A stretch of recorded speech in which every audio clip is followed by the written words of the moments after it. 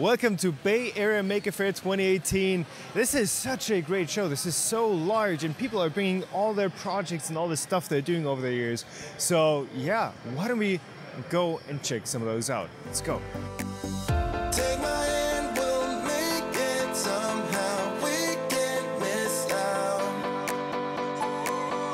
I'm done living life with the lights out. Die with my own doubts. Be free with me. Let's be free with me.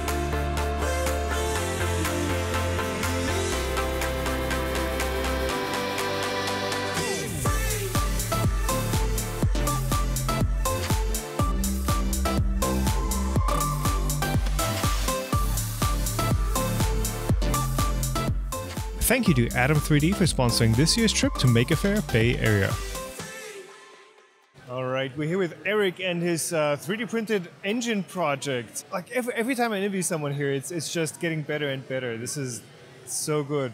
So you're making 3D printed engines. Is it to visualize? Is it to learn about them? To visualize, to learn about it, for somebody to build a model and have an engine they like, or learn about the inner workings of the engine and transmission and just see how everything goes together, or have a hobby. And these are all, I mean, you couldn't run gas through them and then fire them, yeah. But they are accurate. I mean, they're accurate, and everything moves as it should in a real engine. Everything's designed off the real thing, so it functions. All the moving parts interact with each other just like the real thing. What's your favorite ones out of the ones you've made so The far? favorite is the flathead, the V8 flathead, because it's the most detailed. How long does it take to model up one of these, and what do you start with? I start with the basic block, but I haven't really kept track of how long it takes to model. It's a lot, you know, and I don't think I want to start keeping track of it. You've got electronics attached to them, you have motors in here, you have, is that an RPM sensor? Yeah, just a little RPM to show you the speed of the output and how it changes when you shift the gears. And there's little LEDs as spark plugs that go off right when they should in the real engine. Yeah. And show you how the top dead center and everything works in it. Nice. And you're doing suspension too? Yeah, they do flex a little bit. They're glued together to make everything more solid for the show. Have you ever counted how many individual parts go into one engine? There's parts lists online. I don't know exactly how many on each one. There's a good amount in some of them. The more complex transmissions have quite a few more parts. As you mentioned, parts lists online. People can find actually these engines online. Most of the models are online. They're open source. They come with instructions, parts lists, and I sell hardware kits if they wanted to purchase the non-printed parts from me. But everything's on Thingiverse. All right, very nice. Yeah. Thanks for your time. Yeah, no problem. Cool. So we're here with Diego from what is now Maker Muscle. Some of you out there might know you from Maker. Yes. So that used to be a 3D printer company, and now you're making linear actuators, right? Yes, that's right. Yeah, I started with the Bukoban Bukito 3D printers, and now I transitioned to the Maker Muscle actuator. It's a very customizable actuator for makers.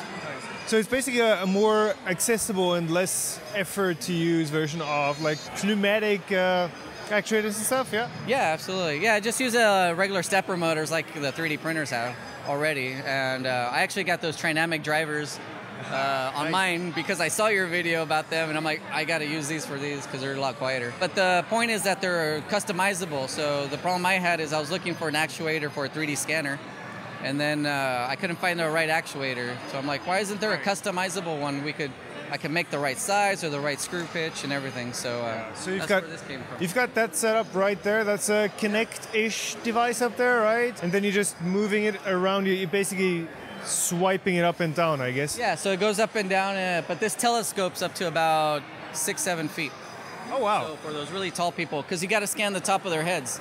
So it has to kind of look down a little bit. You get that, you got a demo set up, how much it can lift, and you... It's a little demo of the power that, for lifting things, and it's about 10 pounds on our regular kit, our starter kit. It's pretty good, it's pretty good. You've got some different motor options over here, and you've also got these things. You've been walking around with these. I think that they're super nice. Yeah, where did the idea come from for? I just wanted to do something with a bunch of actuators on it, and this is just kind of like a robotic flower, I guess.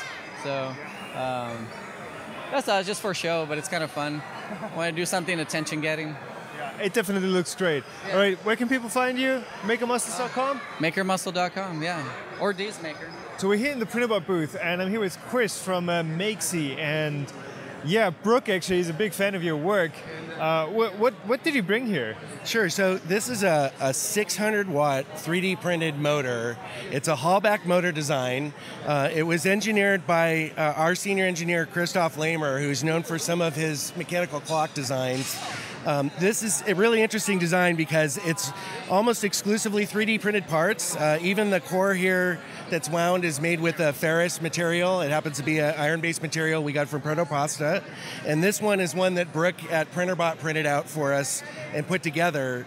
This is a fantastic motor. It could be used to drive a small electric vehicle, a garbage disposal, a blender. Yeah. And this is no joke. This is a real motor. It's fully functional motor, and this will sustain 600 watts. It runs about 6,000 RPM. We also, what's interesting about this too is that it's a derivative of a younger generation design that was a 60 watt motor. So part of what we're about at Makesy is tracking the evolution of these designs as they get improved. We've seen these now in a wind turbine that makes electricity. We have a number of other interesting object designs that are online, so we'd love people to come visit, check us out. You're basically a platform for this sort of design to be shared. Absolutely. So our strength is in providing a place for individual designers and teams to collaborate on sophisticated print designs that consist of more than just files. So all of the supporting intellectual property, notes, videos, imagery, and we have a place that you can share privately with your own teams, or you can make it available to the rest of the world, and we'll help you share safely, keep track of your work. Sounds great. Thank you. Thanks for having us. All right, so we're here with the O-Drive, and you guys make a, driver system. For what exactly and why? Yeah, so it's a brushless motor controller. It controls the same kind of motors, brushless motors, that you use on electric skateboards and drones and that kind of stuff. Yeah. But we use encoder feedback to drive it about 50 times more precise than a stepper motor. Oh, wow. 50 more than a stepper motor, you're saying? Yeah, wow. So a stepper motor would have like 100 to 200 steps per revolution, full stepping. And we do, well, it depends on the encoder, but the encoder we like has 8,000 counts per revolution. Yeah, so you're getting all the torque and all the efficiency out of a brushless DC motor, but you're still getting the positional accuracy. So your board handles both the brushless driving and the PID loop control, right?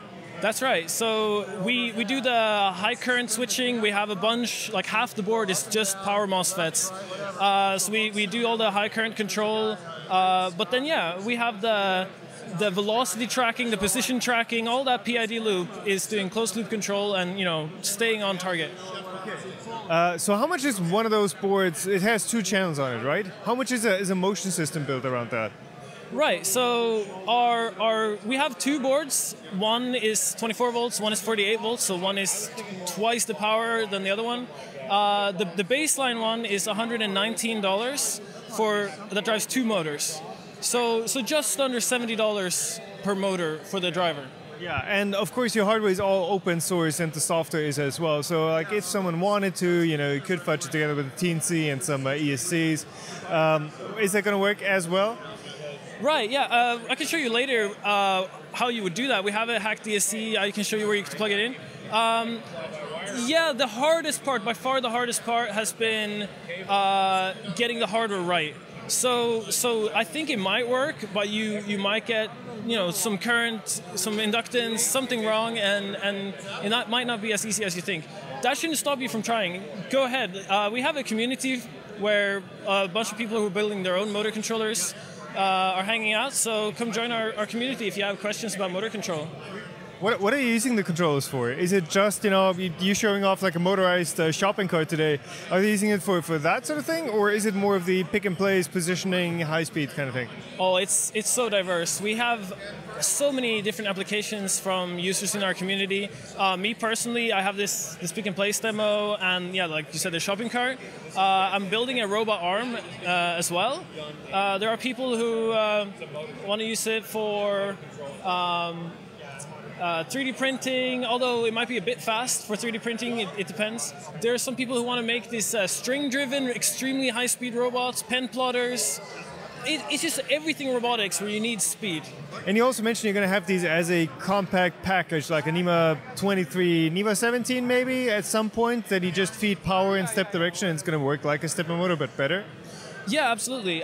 We have our next product is going to be a little board that sits on the back of a brushless motor. It has the encoder all built in. You basically just feed it power and some form of control. My personal favorite is CAN bus. You can network the motors all around and get feedback from everything, but there'll be step direction input as well. Straight up plug and play solutions. Awesome. Well, good talking to you. It looks like you got a good product going. Yeah, thank you. Yeah, and thanks for making it open source. I mean, that's always appreciated. I mean, my hope is that there's people who want to build like really heavy, like battle bots kind of motor controller have talked to me and said, you know, we really like the logic that you have, but we want more current. And I tell them, you know what? Just take the design, add some really beefy FETs, and it should work. We've written the software all modular, so you should be able to replace the low-level support package, and then the rest should just work. Are you powering the mech outside? Maybe one day. So, Antonio, you designed all these theme park rides for 3D printing. You just enjoying it? Just cause. I mean, I've grown up with theme parks all my life. But like this ride over here, this is a Hoos breakdance. It's kind of your typical spinning ride you'd see at like a fair or a theme park. And so I've grown up with these rides all the time, and I have a thing for 3D printing, obviously, like most people do, and I just combine everything. So just put one and one together. Yeah, I mean, there's a lot going on. It's like, if you think about it, like theme park rides, they don't really have a purpose other than just to spin people around and just make them go everywhere. They're just for fun too, right? They're just for fun, but there's a lot of educational stuff that can be learned from stuff like that, like electronics and wire pneumatics and stuff like that. So like, this is like a restraint model, and so like these are what are called pawls, and when you're on a ride and you have the over-the-shoulder restraint, that this is kind of little typical clicking sound that you hear, and that is basically the mechanism that keeps you locked in to the ride.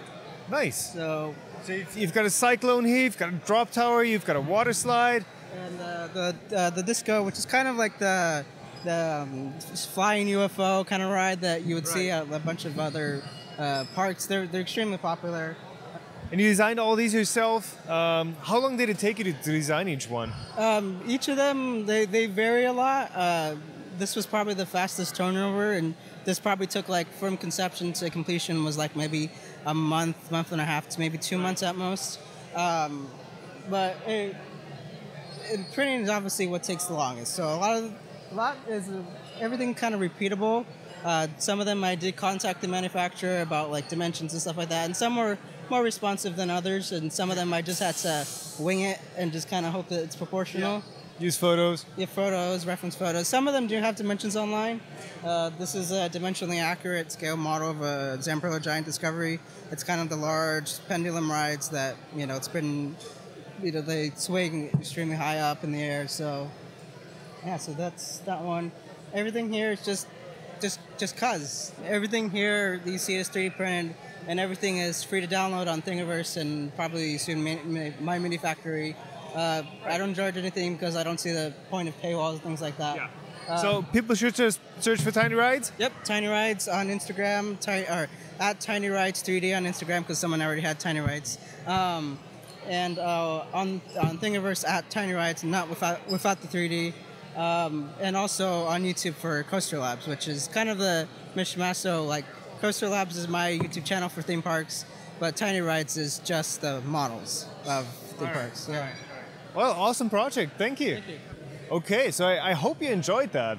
If I missed anything, let me know. If you were here, let me know in the comments below what your favorite project was at Bay Area Maker Faire 2018. But as always, thanks for watching. Hope you enjoyed, and I'll see you in the next one.